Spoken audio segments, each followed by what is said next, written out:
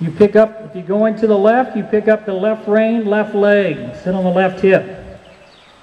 Pushing that left foot into the second track. Don't lean so much, Deb. I think she did that on purpose, Harv. Don't lean. Sit up straight and then just sit on that hip and engage him, bring him over, and then ride him straight. Get body and hip going forward, and then sit on the hip and leg. Left leg, left rein.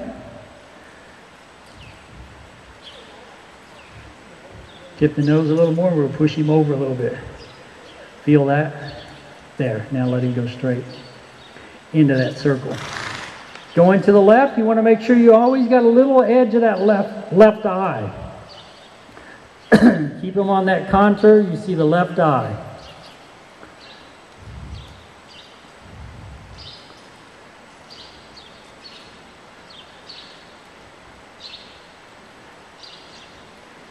Okay, now let's switch and make a circle and do the same thing to the right.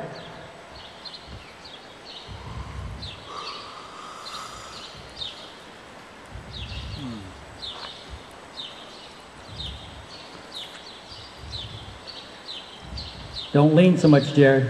Effortless. Think about just flexing your buttocks, thigh, and calf. Good. You know what we're doing, Becky? Got it? Okay.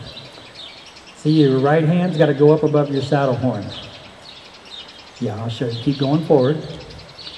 And then you lift this rein right here like this and move him out. Pull the right rein back above your saddle horn. Pull it back. Feel him step there. Feel the drift? There you go. Now back into your circle. Yeah, you're still going to the right.